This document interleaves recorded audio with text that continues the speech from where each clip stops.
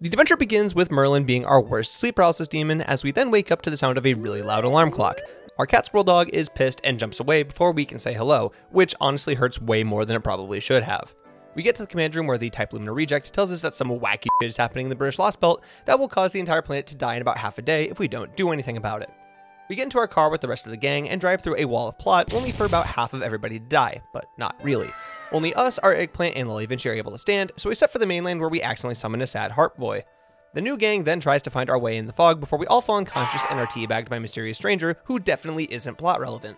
Before we temporarily die, he tells us not to tell anybody that we're just a regular dude, which we definitely remember. Yep. We wake up in a mysterious shack with our sad heart boy and a new pet dog who really wants to call us Lysander because we left our name tag at home. The villagers are all fairies and eventually find out that we're just a regular dude, which causes them to murder each other in cold blood. Average Tuesday in Britain. We escape the village with the help of a mysterious stranger who reveals himself to be Oberon Kenobi, and remember that our name is... We then tell our new pet dog that we're here from another world, which she takes surprisingly well. Meanwhile, thousands of miles away, our eggplant loses her Oculus and gets adopted by 3 little goblin boys named Rob, Wag, and Winky. They try to sell her and her armor, but she has the divine protection of a new pet dog, so they politely for the time being. We head to a town named after a subgenre of steak and eventually meet back up with Lily Vinci and her new best friend Mike. She then tells us what she's learned, which is precisely nothing. Oberon Kenobi goes on a scouting mission and finds a ram ranch out west that might or might not have our eggplant. Figuring that we have nothing else to lose, the gang decides to invade the showers at the ram ranch, but we eventually get stopped by a fairy in horse armor. We kill him, then 100 more spawn, then the writers give us a small army called the Round Table Wankers. We beat all the horsies, but then discover our eggplant is in another castle. Suddenly, a really big dog appears and kills our new best friends. Cool. Our dog then tries to size up the significantly bigger dog, but has little success. We finally get the chance to escape with Lily Vinci and Castoria after our sad heart boy sacrifices himself in one of the most raw scenes in the entire game thus far. While on the run, Oberon Kenobi meets up with us to take us to our next side quest with the help of a talking horse fairy.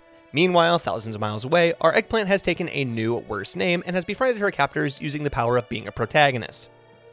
The gang gets to the next town where everything apparently works in reverse and everybody has a handshake agreement to not try to kill each other. We split off into pairs with the self-insert master taking our pet dog out window shopping. While out and about, we meet a dominatrix elf fairy who doesn't actually tell us her name. We get to an auction house to hopefully try to find our eggplant, but instead find a grandpa who definitely isn't Shiro. We get in a fight and win when Castoria proves to be better at magic than the elf from earlier. Neat. We head upstairs to meet an elf fairy who definitely isn't one of the Sakura 5. Legally Distinct Khazar has employed Evil Not Tamamo, who elicits a visceral reaction from Oberon Kenobi, which then prompts us to leave the city immediately. Meanwhile, thousands of miles away, our eggplant and her new best friends get to a castle city where they plan on selling her off to a bastard Lion King named Bogart. He and his soldiers attempt to intimidate the eggplant, but they fail the charisma checks, resulting in our Kohai revealing how much of a b***h she is. The Lion King then decides to make her his newest bride and sends her upstairs where she is adopted by a cat. She then disobeys a direct order and kills some evil shadows outside, which then naturally segues into an existential crisis later that night. Average Tuesday in Britain. The gang goes to the Welsh forest where they are joined by another new puppy dog named Gareth, who has been politely stalking us because of how much she admires the prophecy dog. We then trauma dumped in the general direction of Oberon Kenobi, who basically tells us, "Ayo, that's life, hoss, hope you find your eggplant," before going on a marathon sprint across the country. Meanwhile, thousands of miles away, war has broken out in our eggplant's castle city. After the evil goblin boy sold them out a little bit earlier, the Lion King uses the big fucking gun Mash brought, and she cries as the city is destroyed. Still, she gets back up because she's secretly the best character in Lostbelt 6, and it isn't close. Ayo, Dean from the future here. I was wrong. It's actually Oberon Kenobi. Love that man. Anyway, back to your regularly scheduled shitpost. Mash and her new cat mom fight off as many of the knights as possible, but she can only carry so hard before her team FF15s. She's able to get out with Bogart just in time as the good goblin boys from earlier close the gate behind them. They died, I cried, everything in this Lostbelt sucks. Then the gang tries to cross the river, but get trolled by a mermaid first. Average Tuesday in Britain. The gang finally makes it to Norwich with the sole goal of killing the acid rain that threatens to destroy the entire city. The next morning, shit starts to go down, so we sprint outside to help contain the calamity. We see our Kohai doing the same thing, but better, up until a giant eldritch monster appears at the harbor. Our dog is stricken with choice paralysis from this admittedly terrifying situation, and Mash runs up to try to fight it head on. She takes its blows for a little bit before we get there and empower her with the power of friendship, causing her to stop being an amnesiac as we completely ace this boss fight. The acid rain then refuses to go away, and it fires a teleport beam at Mash. The party then gets a text message from Morgan that basically tells us, "Hey yo, come here so we can talk, boys," to which we oblige. The gang is escorted to Camelot by Morgan's pet dog for a nice wholesome sit-down discussion that goes a little something like this. Yo, thanks for killing that thing in Norwich, but y'all are still pussy-ass bitches. Fuck you and everything you f***ing stand for. You are garbage and will always be garbage. Here's $100 million. Now fuck off. Can I have my eggplant back? No. Okay. We then leave Camelot to meet the next tame character. Oh, no shot. Dude, it took me 2 years to learn how to pronounce Uriah and 3 years to learn how to pronounce Maeve. No shot. We learn that she is actually good friends with our dog, such good friends in fact that she attempts to fight us to the death in the name of creating superficial conflict that is required by the nature of this being a video game. After we get not Maeve to politely f*** off, we head down to Londinium, where our adopted pet dog is adopted by Percival, aka my husband. He gives us the rundown of what all the roundtable wankers have been up to before we find a religious painting and decide to retake the Holy Land. Camelot, our eggplant, the test I failed in 8th grade, the line I messed up in the last session. Norwich? We head up to Norwich to kill some dudes and ring the Bell of Prophecy. Spriggan, being the rat bastard he is, tries to out-mind game us right up until the very moment our dog gets tired of his bullshit and rings the bell. Morgan officially declares war on us and our dogs, and gives marching orders on both Londinium and a mysterious second location where she sends her most favoritist dog. Meanwhile, thousands of miles away, Mash wakes up in the distant past and is surprised to see definitely not Habitrot and definitely not Castoria there to greet her when she wakes up. That's pretty much it. Our dog has a nightmare about her alternate reality self before the gang eventually gets a message that Oberon Kenobi's forest is being attacked by Morgan's pet dog. We then go on a mad dash to get there, but we're too late, as the Welsh woods are already burned down by the time we get there. We fight Barghest and Kenobi is playable for the first time. My husband has a run-in with Kana from Dragon Maid before she ultimately pieces out because plot. When the party decides it's time to head back to Londinium, Oberon Kenobi hangs back so he can be emo about all of his friends dying. Meanwhile, thousands of miles away, Mash and her new best friends are giving the reader an exposition dump before Not Castoria decides to make Mash go repelling. We eventually arrive back at the Roundtable Wankers city right in the middle of a werewolf siege. The battle starts and things aren't looking good until they are, but it's all in vain as Woodrose kills my husband, my dog, my daughter, my daddy, and then me. Pepe sends some of his new best friends to help us out, and Gareth helps saves the day against Woodrose because of some fortune-telling bull. She also has an armor now. Have I mentioned how much I love her? My husband follows the mortally wounded dog and puts him out of his misery, revealing to the audience that he was, in fact, Percy's dad the whole time. Cool. The gang then goes to Stakeville and rings another bell to give our dog a much-needed power-up, and evil Not-Tamamo reveals to the reader that she vored Morgan's army. Average Tuesday in Britain. Meanwhile, thousands of miles away, Ace tells Mash that the Isle of Britain is actually made up entirely out of the corpses of dead fairies before she goes repelling. Once down there, she finds a lot of smoke and a nice, fluffy, smiling face that belongs to a wholesome god named Kenunas.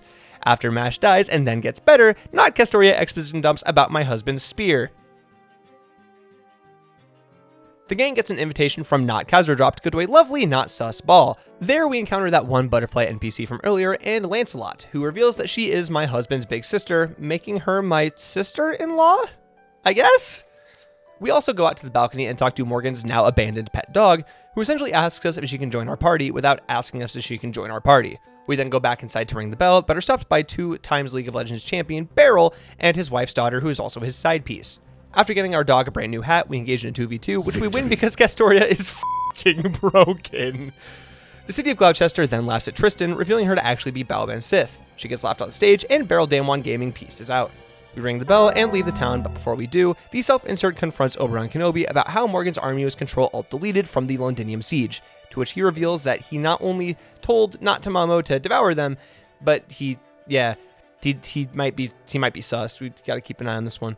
He apologizes, which we accept, and then we go about our day as the NPC's exposition dump to the reader. The gang decides to split the party, which has never gone wrong in the history of fiction ever.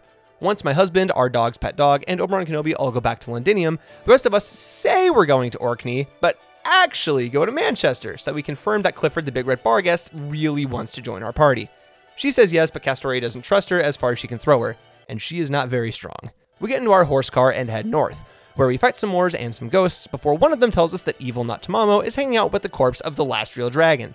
Tamlin Lancelot appears, tells us her real name, Melusine by the way, and helps us fight off the pink bitch and then pieces out. Out of nowhere, this weird seamstress cat thing tells us that our eggplant is at the top of the temple, so we push forward until we meet up with yet another dog. Our long-lost wolf dog reveals that he's actually been an avatar for a certain Norse allfather all along, meaning that our party, in total, consists of us, Lolly Vinci, a dog with a hat and a magical staff, that dog's pet dog, a seamstress cat fairy, a fairy horse dog, Daddy, my husband, and an Irish magical dog who's actually been Odin all along.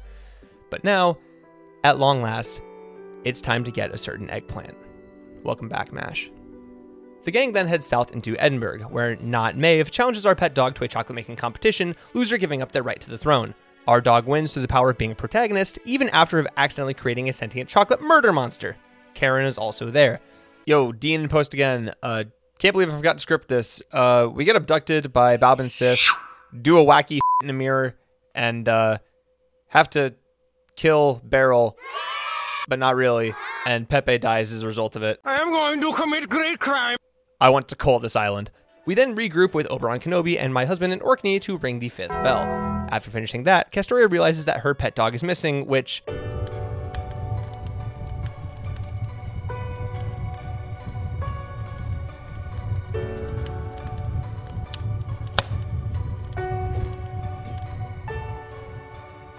Gareth turns into the 6th bell, which Castoria then rings, signaling that it's time for us to go and retake Norwich, the Holy Land, the land about Gareth because I didn't give it enough emotional impact, Londinium, Camelot! The night before the decisive battle, we all just kind of chill and go through the pre-battle tropes, except for Castoria and Oberon, who have a really weird heart-to-heart about lying. Our dog, being a fairy dog, is able to see when people are lying, and she really doesn't appreciate how the butterfly man has just been lying to us the entire time. He responds by essentially telling her that it's chill, and she just needs to relax, man. On the day of the siege, everything goes according to plan until it doesn't. Daddy and the Irish magical dog fight off Tam and Lancelot, Bargus helps us destroy the main gate, we beat one Morgan, then almost die against 3 Morgans, the other clan heads stage a coup against the real Morgan, and Bob and Sith is thrown into the pit where she becomes best friends with the ancient apocalyptic teddy bear god. Average Tuesday. Following the siege, everything goes to rather quickly. Legally distinct Maeve is killed on the day of her coronation by the single worst fairy in this entire Lostbelt, which causes riots to break out across the island. The party manages to get the hell away, just in time to get escorted back to the Shadow Border, where Gordolf has a panic attack almost instantly. Everything goes incredibly dire as Bargus becomes Clifford the Big Black Dog, spawning a calamity that burns everything to the ground. But wait! A massive teddy bear crawls out of its hole and starts raining curses down upon the island of Britain, killing everything that wasn't already dead and signifying that, yes, everything really and truly has gone to shit.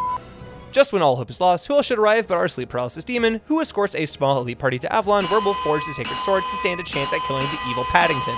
Well, en route, the Dick Wizard gives us a proper exposition dump about the history of the world and the reason why Fluffy is so mad, which basically comes down to all fairies are and cannot be trusted.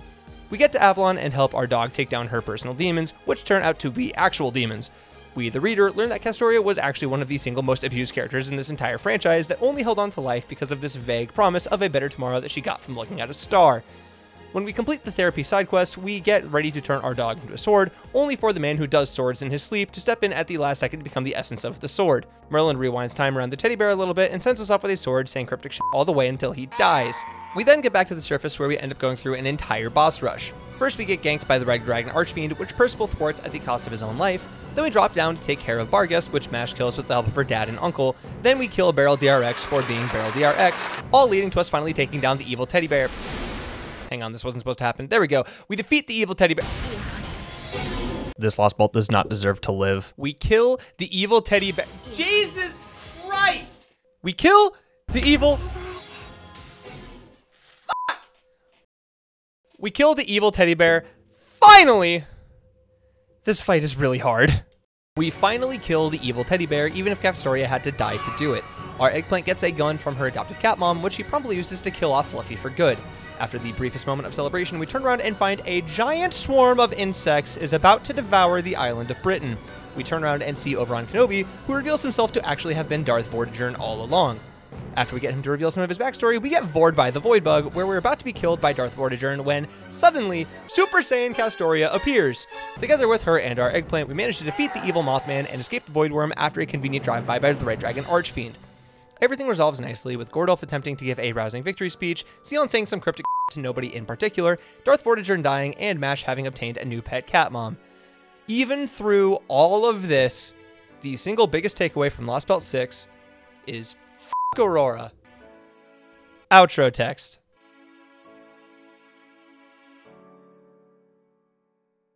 That dog's pet dog, a seamstress cat, a hairy force dog. Yeah?